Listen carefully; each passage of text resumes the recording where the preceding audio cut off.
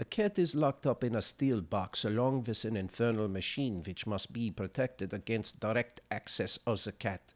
In a Geiger counter tube, there is a tiny amount of a radioactive substance, so tiny that in the course of an hour, maybe one of the atoms decays, although just as likely not. The tube is set up to react and operate a relay causing a hammer to smash a flask containing hydrogen cyanide.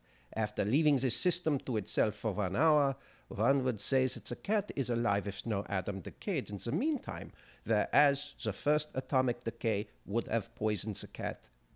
The psi function of the total system would express this by being a mixture or superposition of equal amounts of the living and the dead cat.